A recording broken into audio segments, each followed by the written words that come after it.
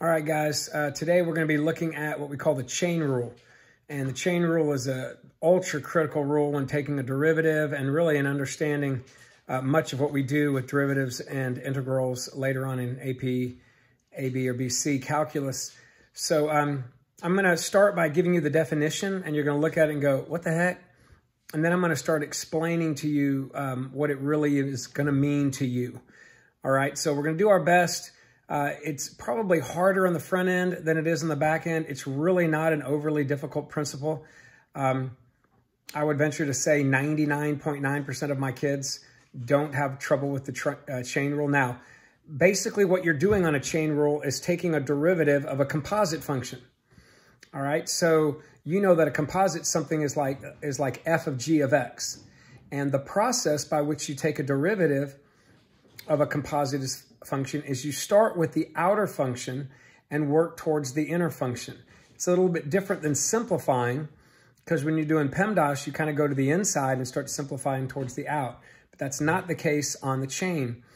And you'll see as you're going to these outer functions, you're going to take a derivative of the outer, and then you're going to move to the inner function, and then you're going to take the derivative of the inner, and you're going to multiply them two together. And when you multiply the two together, it kind of links them together, hence the word chain. So I'm going to show you the definition. It's not super pretty, but then when I start showing you application, you're going to start seeing it more clearly.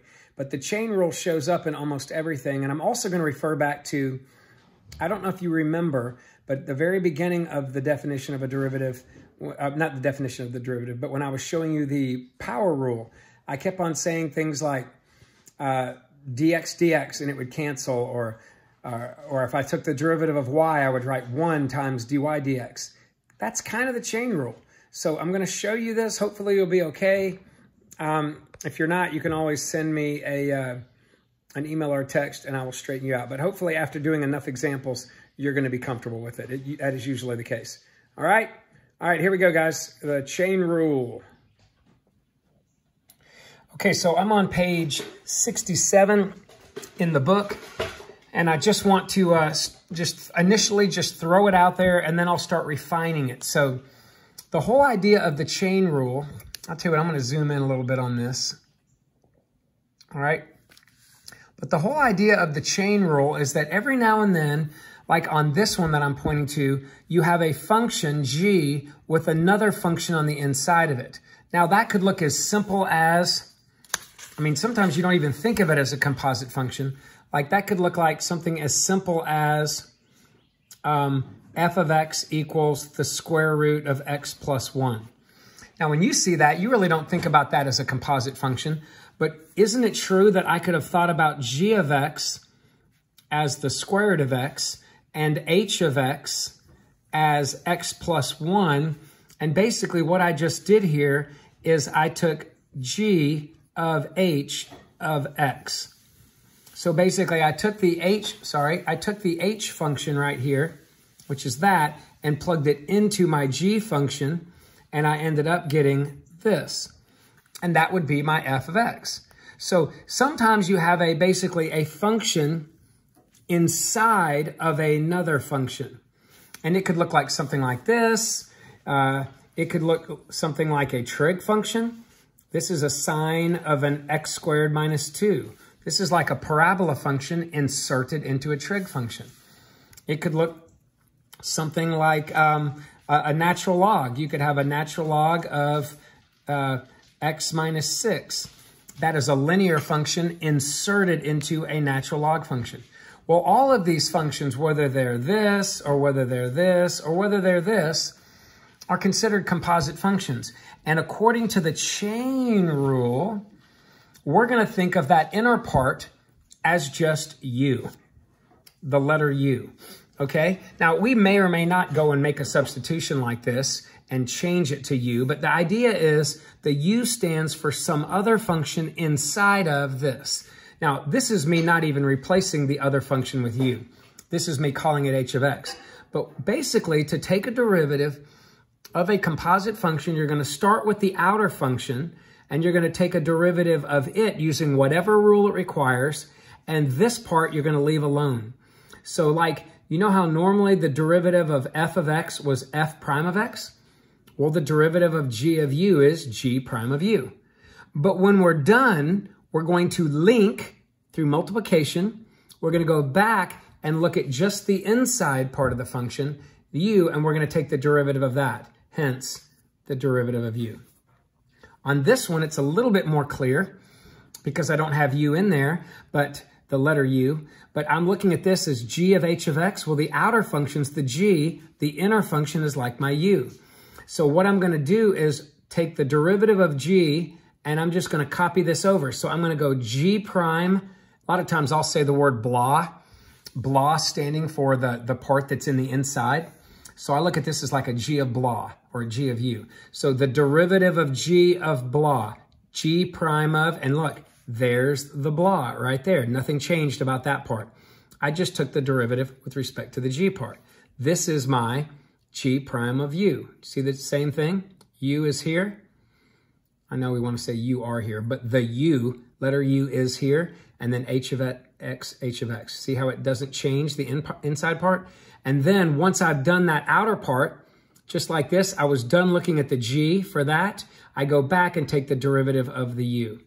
Here, now that I've written this out, I'm done with the g. I go back and take the derivative of the h of x, h prime of x.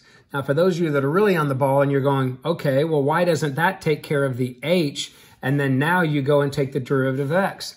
Well, actually you do. But the derivative of x is 1 dx dx, and the 1 and the dx dx all equal 1. Dx dx cancels and leaves me 1. 1 times 1 is 1. So there's really no point in going back and doing all of this stuff because it's irrelevant.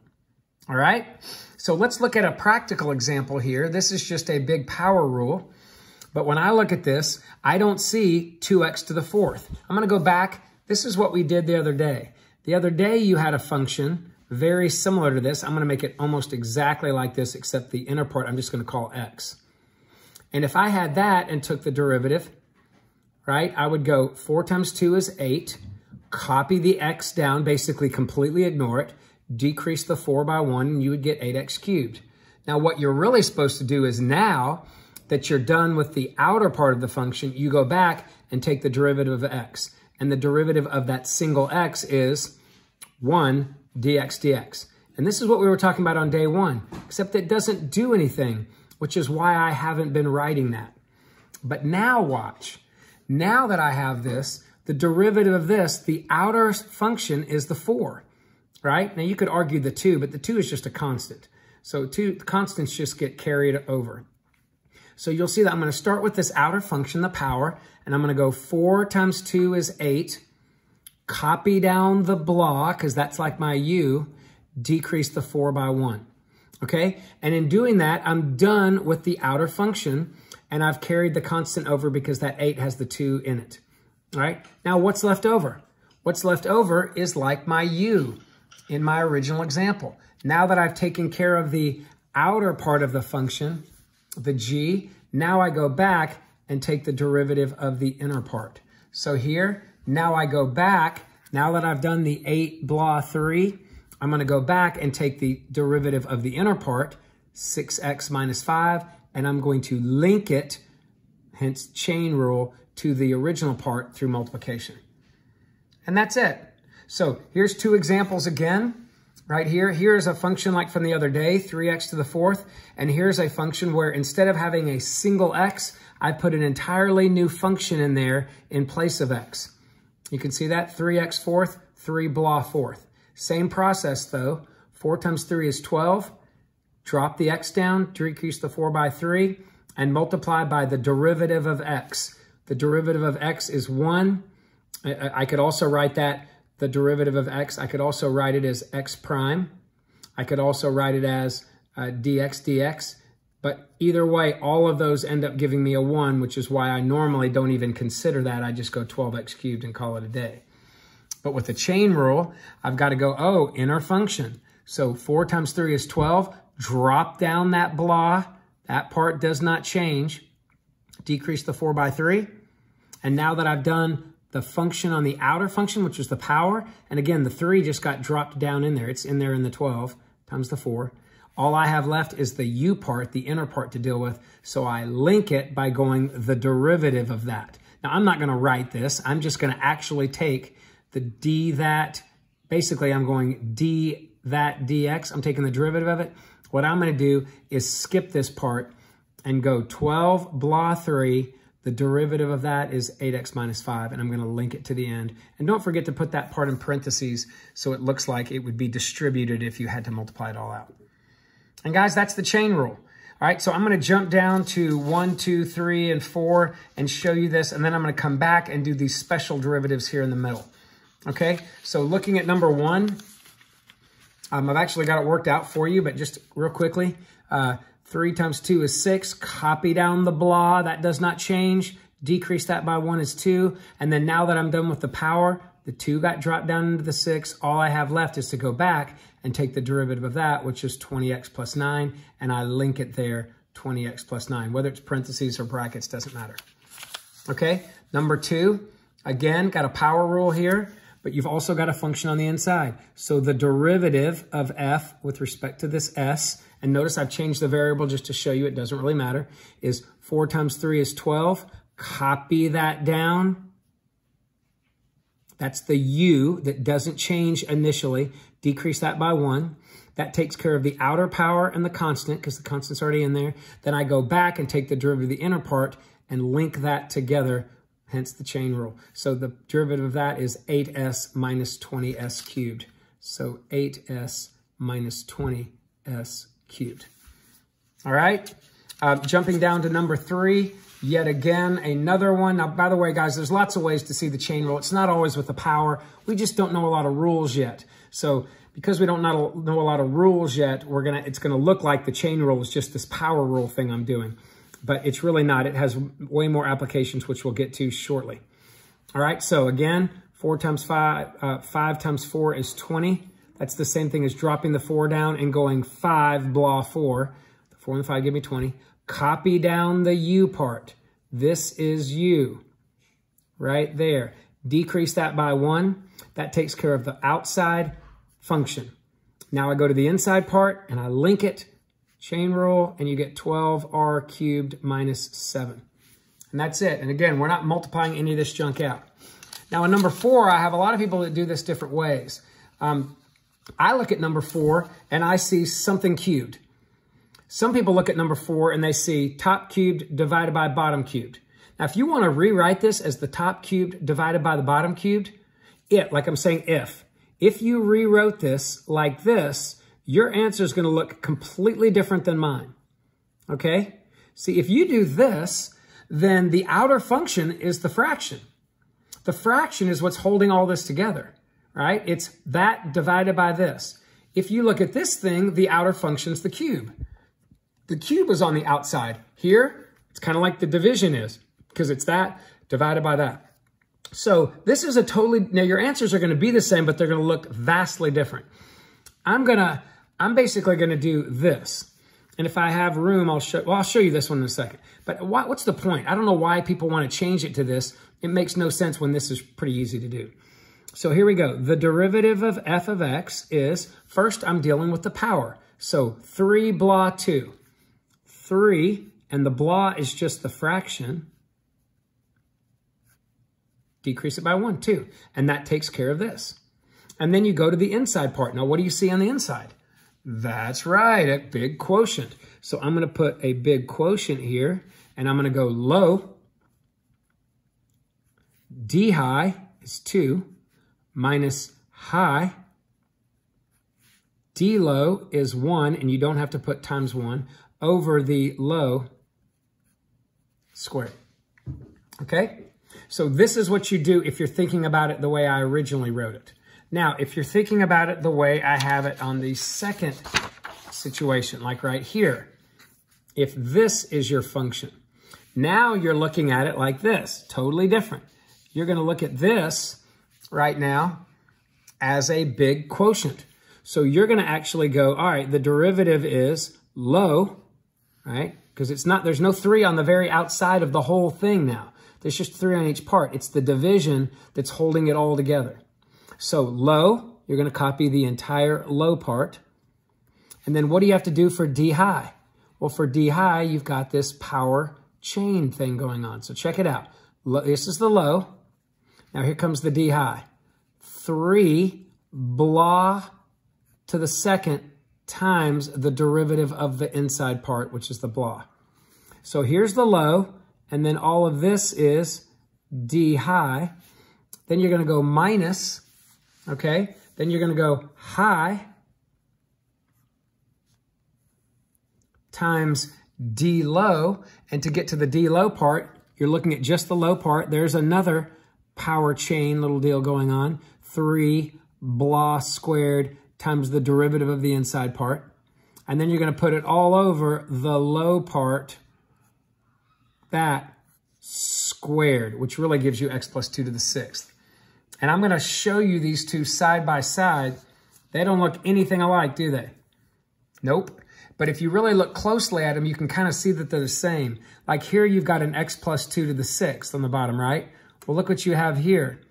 Here you have an x squared there. Here you have an x squared here. But when it comes to finding a common denominator, this is x plus 2. When you have an x plus 2 squared and an x plus 2 squared, that's an x plus 2 to the 4th. But check it out. This is an x plus 2 to the 6th, but I have 2x plus 2 squareds in common. And that 2 and 2 of those 3 could cancel with this, leaving me the x plus 2 to the 4th that you end up having up here. So in reality, you can't really see it completely, but if I were to FOIL all that out, I would see this situation working out pretty well. All right? So lastly, again, I'm not a huge fan of doing it this way. If you do, your answer is going to look like this. It's going to be correct. I'm just telling you, your keys, the key on Schoology is not going to look like this because I typically do them this way. So if you want your key to match my key and feel comfortable about what you're doing, you might want to think about it just as it's written. Now, if I write it like that, I'm probably going to do it like that. Okay, I'm going to go low D high minus high D low. But again, it's low derivative of the high part minus high part derivative of the low part over the low part squared. And I like it when people write x plus 2 to the 6th. I'm just showing you all my little steps here. Okay, so that's an example of the chain rule real quickly. I'm going to go back and show you a couple of other special derivatives, and then I'm going to finish out the rest of this classwork. Okay, so the other special derivatives are the exponential function and the log function. So I'm going to show you these, and then I'm going to show you how I'm going to talk about AP calculus real quickly. Right here, you'll notice I gave you the g function was e to the u, or e to the blah. Okay, and whenever you have an e to a power, the way to take the derivative, which is really nice, is you just basically copy it down. And literally, the derivative of an e function is the e function. So the derivative, the slope, is exactly the same as the value, with one exception. When you're finished copying it down, what does the chain rule always say to do? Once you take the derivative, go back and take the derivative of the blah. Well, the blah part is the exponent. So what your derivative ends up looking like is copy it down, that's the derivative of the e part, and then the chain rule says go back and take the derivative of the u part. That's the du. All right? Now, so remember that for exponential functions, base e. That's all AP Cal will ask you about. Now, because regular calculus in college might not be the case, I want to show you about f of a. F of x equals a to the x. Now, the difference between a to the x and e to the x is the base a could be anything. It could be a 2. It could be 2 to the x, or 5 to the x, or 7 to the x. Whereas e has a value. Remember, it's like 2.718, blah, blah, blah. So it's about 2.7. So e is a number like pi in that it is a fixed value. A could be anything. Well, the only difference, if you look at the rule, check it out. The difference here you were just copying it down, derivative of the blah. Here you are copying it down, the derivative of the blah, the derivative of the x, which in this case is just 1, and then you go ln of a. So you go back when you're finished and take the natural log of the base. Now, technically, the derivative of a to the x is really this. All right, so if you want to go copy it down, natural log of a first, then go back and take the derivative of the x, that's totally fine. But a lot of times I'll just write it like this. Now, why don't you do ln of a on the e? Well, you do, but you're doing ln of the base. What's ln of e? That's right, ln of e is equal to 1, which is why it doesn't show up here. Okay, but if it's not base e and it's base 2 or base 5, you got to remember to put a ln2 or ln5 in that derivative joined by multiplication. All right, so in AP Cal, you will not see this on the AP Calculus test, but in my class this year and next year, I'm going to test you on those just to make sure you're ready in case you have to see it in regular calculus. In Cal 1 in college. All right, so we're going to do a couple of those examples. You'll see them in a second. Not a big deal. You just got to learn the formula. Now, if you're wondering why this is the case, the proof of this, you would have to go out to find the derivative, the proof. You'd have to pull out the limit definition of a derivative. And if you pulled out that limit definition, do you remember the f of x plus h minus the f of x over the h as h goes to 0? If you pulled that out and used that as your function and substituted the x plus h in there and did some really clever algebra, you would see the derivative ends up being the function itself times the derivative of the original u. But we're not going to get into that. This is not a proof class, although you very well may see it if you take Cal 1 again in college. All right, now let's look at the natural log rule. Now, the natural log rule is super easy, although it's not going to make a whole lot of sense. The natural log rule says to take the derivative of a natural log of something. Look at it. Your answer just looks like they took the something and put it on the bottom of a fraction. Literally, that's the derivative. The derivative of natural log of blah is 1 over blah. That's it. But because it's the chain rule makes you go back and take the derivative of the blah, so times du. So just like you did with the e to the u times du, you're going to do this 1 over u times du. Now, most people don't like writing 1 over u times du, so with the end in mind, they kind of go, well, if I were to multiply that together, I would get du over u. So most people will write it like that, but that basically means the derivative of the inside part on the top and the u gets sent to the bottom. But that's just doing the derivative and then applying the chain rule and putting it all at one answer. Now, that's for a logarithm that's base e, a natural log. What if it's not base e? What if it's base 2, base 5, base 7? Well, it's still the same rule. Check it out. Put the x on the bottom, the derivative of x on the top. See, instead of du over u, it's dx over x. The only difference on a log, instead of multiplying by that ln(a) like we did on an exponential function, I'm going to divide by that ln(a). Now, technically, this is the derivative. Well, technically 1 over that. That's the derivative. The derivative of the logarithm of blah is to copy the blah on the bottom and then take the natural log of the base on the bottom. The dx is the last thing you do. It's basically saying go back and take the derivative of x. And by the way, guys, the derivative of x is always 1, so don't put it in there. I'm just showing you a formula, okay? If this had been a u right here, then you would have said copy the u to the bottom, take the derivative of the u on the top, and then multiply the bottom by an ln(a). But the derivative of u, the u would have been an entirely different function, okay? We're going to go through a couple of these examples. You'll see it. Hopefully it won't be a big deal. And if you're wondering, well, why don't you, on a natural log, why did you just put u and then put a du on the top? Why didn't you put natural log of the e down there? Well, I did. What's natural log of e again? It's 1. That's why it doesn't matter here and it doesn't matter there, because both of those go away. And the nice thing for you is you're only going to be dealing with natural logs. And when you deal with natural logs in AP Cal, you don't have to worry about log base 6 or an exponential function with a base 4. You don't have to worry about any of that. But on my test, I will probably give you 1 problem of each on my test. For you this year, it's multiple choice, so it shouldn't be an overwhelming issue for you. Because you'll have these rules ready to look at on your test. But anyway, these are rules that we're going to employ as we finish up our chain rules examples. Okay, so let's just look at the rest of these. We'll knock them out, and then your job is to work on that homework. All right, so here we go. Number 5, we've gotten through 4. So number 5 right here. Sorry, got a little shake going. Number 5, it says h of z is this. And if you're wondering why I'm changing the variables, because you're going to get variables in calculus, which you're going to be dealing with volume with respect to time and pressure and rates of change with liquids and piles of conical piles of sand. You're going to have all kinds of variables. I'm just trying to get you immune to the fact that it doesn't always have to be an x. It could be any variable in there. All right, so let's take a look at this. I'm going to take the derivative of h with respect to z, okay? And I look over here, and what do I see? Well, I do see a quotient, but on the outside of that, I see a power. So when I look at it, I see a chain. The outer function's the 4, the inner function's the fraction. So I'm going to start with the 4 and go 4. All of this is like my u, so 4 blah 3. And then I'm just going to copy that blah down on the inside.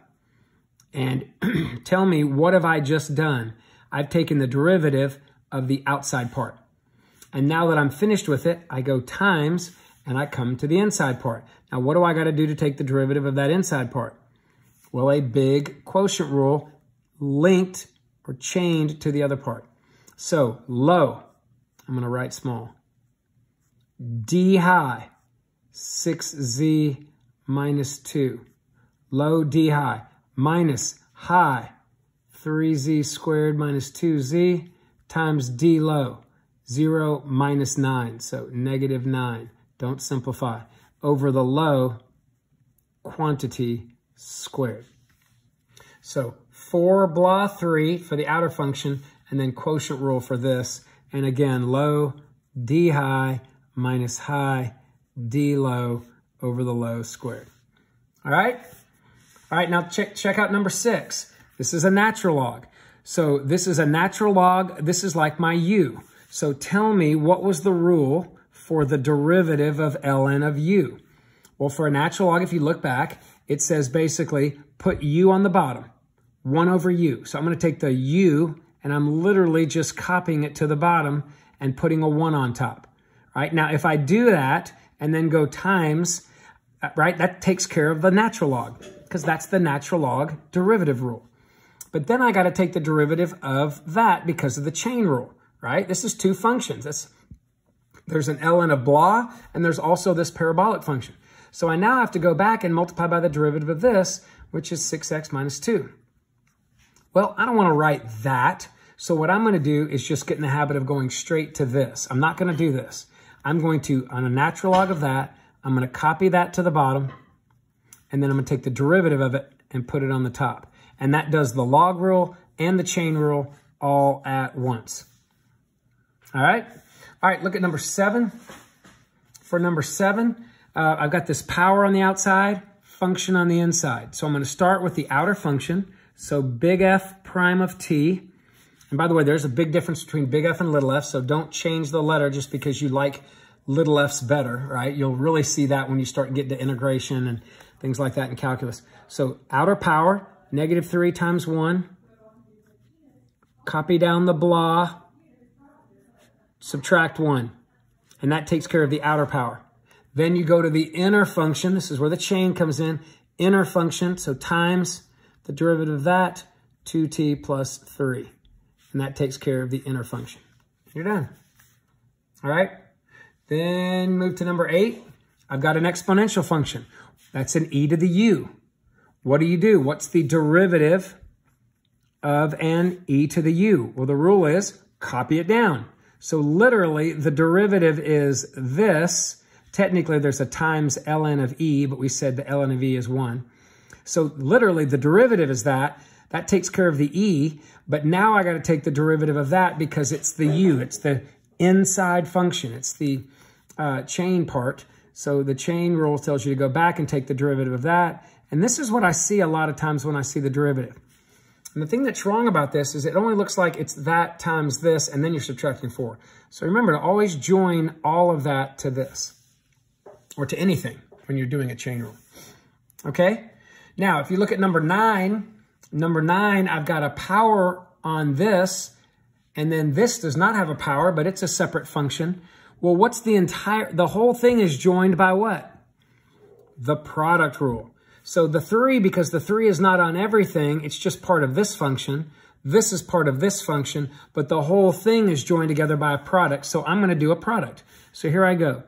First, there's the first part, and then derivative of the second part, and then plus second, there's the second part, and then derivative of the first part. Now, if you look at just that, the derivative of just that is 3 blah 2 times the derivative of the inside part, 16x minus 5. So first, d second, plus second, and all of that is d first. Or as you learned when you had 3 parts, you could just copy one, derivative of the other, copy the other, derivative of the one. All right, now this one is similar to number 9, but this has powers on both. So let's check it out. The derivative of g will be first, just copy it down, and then derivative of that. Well, the derivative of that is a power chain combo put together here. So start with the outer, 5 blah to the 4th, copy the blah down, times the derivative of this, which would be 8x. So all of that right there is my d second, plus regular second, and then all of this will be my d first. Well, let's look at the first part. It includes the 3, so 3 blah squared, copy down the blah, times the derivative of the blah, which is 9x squared minus 2. Make sure you got parentheses over all of that. So first, d second plus second, d first. Now, if you're really technical and you're really looking at this, you'll see it and go, you know, Mr. Hurry, I really didn't need that set of parentheses or this one. And in this case, you're right, because it was all multiplication right here, right? But I like to just group that extra one together so it's really clear to see the individual parts. The first d second plus second d first. All right, now what about number 11, sorry. On number 11, we have got a fourth root here. Now, I know we've got a trick for square root, but I don't have one for fourth root. Well, I do, but we're not going to get into that. To me, it's wasting brain cells. And your answers, ironically, your answers on the AP test will never look that way. So anything other than a square root, I'm not going to use a trick. I'm just going to change a fourth root to a 1/4 power. Now, you'll notice I'm rewriting it. A lot of people they'll just like scribble through it and put a 1/4. That's fine too. But notice this is not the derivative. I'm just rewriting it, getting it ready for the derivative. So don't say that this is f prime. This is just me cleaning up f and putting it in a mode or a form that I will easily handle with my chain rule now. So outermost function 1/4, 1/4 blah, subtract 1 to the negative 3/4 power. Come in here and copy your blah down. And then once I do that, I've taken the derivative with respect to the outer function. Now I got to do the inner function, which would be what? 3x squared minus 4x. All right, what about this one? Okay, now this one doesn't have a power on the outside of everything. It's a power on each part. So what's bringing all of this together? That's right, the quotient. So when I take the derivative, I'm going to start with a quotient rule. And when I get to the d low and the d high, that's when the powers and the chains and all that stuff will come in. So here we go, low part. So low, and then here comes the derivative of the high. So the derivative of the high is 3x minus 2 cubed times 3. And if you want to put all of that in a big parentheses to make it clear that you just went low, d high, great. Minus, now I'm going to go high part. There's the high. Okay, and now I'm going to go derivative of the low. Well, there's a 2 there. So I'm going to go 2 blah to the first. I don't have to put the 1 if it's a 1, times the derivative of the inside part, 4x. And if you want to put all of that together to show that you just went high, d low, and all of that represents the d low, great. It's never going to hurt you. And then low squared, you can write 2x squared plus 7 squared, and then another parentheses and another squared. But you know when you square a square, it's to the fourth, so I'm just going to put it to the fourth. Okay, so for number 13, I'm going to show you two different ways to do it. The first way I do it is what most people do initially until they start realizing that there's a much more efficient way to take a derivative of a natural log. So the second way is the way I'm probably going to have it written on my keys. I'm not saying I'm going to count off, at least on this first test, for having it the way I'm doing it the first way, but it's just not a great way. So give you a piece of advice and you'll see why in a second. Here's what most people do incorrectly. And if you do it this way, by the way, on the AP test, this answer will not show up on a multiple choice.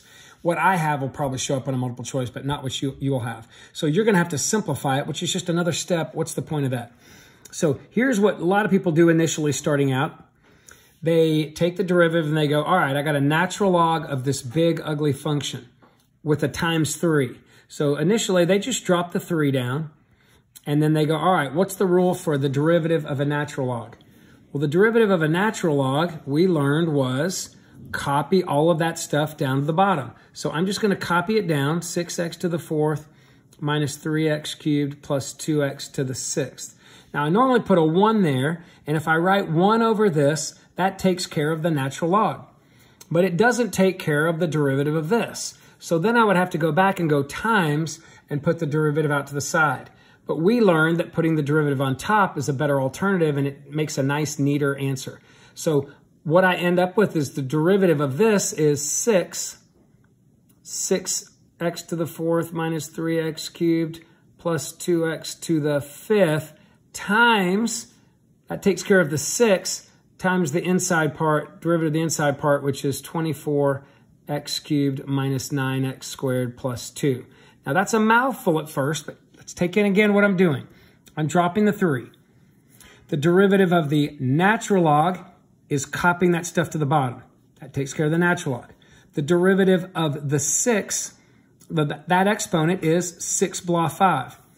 Takes care of that. And then the derivative of that is 24x cubed minus 9x squared plus 2, which is there.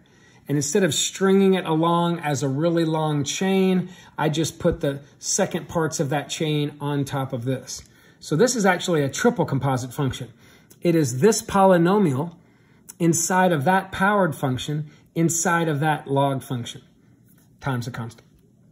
Now that's the hard way to do it. Now the easy way to do it, and you're going to see why this is easier in a second, is I'm going to, before I even start this, I am going to use a log rule that I have that says if I have a power, I could have swung that power to the front and just multiplied it by the number out front. And then the 6 is no longer there. Now, look what happens now when you take the derivative, right? So what I have right now is an 18 out front. I'm just going to drop down the 18. You'll see that that's really what I ended up with over here. And then now that constant's there, I'm going to take the derivative of the log. And how do you take a derivative of a natural log? You just copy that stuff to the bottom. But that only takes care of the ln part. Now you got to take care of the derivative of that. Well, the derivative of that is 24x cubed minus 9x squared plus 2. Now, when you look at these two answers, they look very different at first. But if you go back and go, wait, I've got 5 of those here, 6 of those here. I can cancel all 5 of those with 5 of those 6. And what does it leave me? 18, that, and that. And the nice part is, over here, if I do it this way, just swing it over first, I don't have to bother simplifying, and I'll have an answer that's more likely to show up as a multiple choice question. So that's number 13, okay? All right, so I'm going to jump back to 14. Number 14 is an exponential function. All right, I'm going to zoom in a little bit here. So how do I deal with that exponential function, e? Well, I've got a rule. So to take the derivative of this, what I'm told to do is copy the 4 down because it's a constant. And then what's e to anything? What's the derivative? It's itself. E to that thing. That's like a big giant U right here. So to take a derivative of e to the blah, it's e to the blah. Technically, it's e to the blah times ln of e, but ln of e is 1, so I don't bother writing it. Now, guys, that takes care of the 4 that I dropped, and now I've taken the derivative of e. But what do I have left? The derivative of that. So I link it through the chain rule, and how do I take the derivative of this thing? Well, it's hard to see that, but you're looking at your number 14. You start with the outer function, 6 blah to the 5th. That takes care of the 6. And then the derivative of that, 8x cubed minus 5. And you link, there's the e, there's copying it down, that's the derivative of the e, then the derivative of this power of 6, then the derivative of the very inside part right there. And now that you've taken the derivative of all the parts, that's the chain rule, all put together. All right, last two, I told you I was gonna give you one problem each on a test. Well, I've done it on the homework too. This is not log of e or ln, this is log of 4. Remember, there's that one extra step we do here. Let's see if I can remember it. So, to take the derivative, what would be a good idea, good thing to do before you got started? Swing that 2 out to the front. So it's no longer there. By the way, every year I have somebody who swings it out to the front but still leaves it there. Once you swing it, it's gone, man. That 6 is now there with that 3. It's right there. Don't use it anymore. So I'm not going to use that 2 anymore. So how do I take the derivative of this? Copy the constant. All right, so here I am with a log. What's the rule for taking the derivative of log of blah? Well, you copy the blah to the bottom. And then because it's base 4, instead of base e, you divide by ln of 4. That's the log rule. That's the derivative of the log. But the derivative of the chain says times the derivative of this, 3x squared minus 5. But I don't want to go times 3x squared minus 5 and put a 1 there. I'm just going to put the 3x squared minus 5 on top. And the 2 could technically go on top also. It probably looks a lot better on top. But anyway, I'm just showing all my steps here. And then finally, 16. For 16, I've got exponential function. So how do I take the derivative of an exponential function? Drop the constant. Don't have to worry about that anymore. And then what's the rule on exponentials? The derivative is copy the problem down. That is literally the derivative rule. But when it's not base e, I've got to multiply by ln of 3. Now, I think I had that at the very end, but it doesn't matter. So 3 blah, copy the problem down, take the natural log of the base. That is the derivative of the exponent. What's left? The derivative of the u. So 8x minus 3. And if you want to put that in parentheses too, you can. You can put all 4 of these parts in parentheses. But technically, it's okay like this. All right, guys, I strongly encourage you to do your homework and to check it and correct it, ask any questions. Good luck to you, and I'm here. I'm an email, phone call, whatever, text away. Feel free to use me as a resource. All right.